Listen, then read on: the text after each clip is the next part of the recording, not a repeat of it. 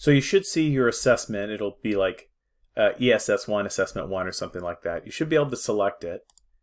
And then yours is going to look different than mine. I'm going to look at the student view right out here. And then where it says the reference material, you should be able to click on this ellipsis here and then see download. So if you click that, it'll download. You'll get a little message that it's downloaded. So you can't just copy and paste it. Download it. And then if you look down below, you should be able to see a files folder. It will go to your downloads folder.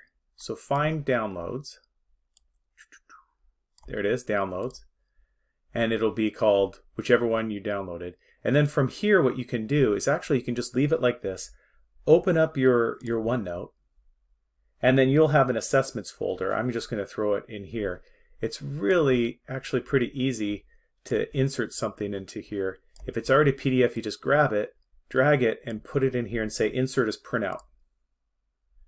And then if it doesn't like it, you just do it again. Insert as printout. And then it'll work, and then it'll be in there as a printout, and then you should be able to write on it. All right, email me if you have any troubles with that. Sorry about this inconvenience.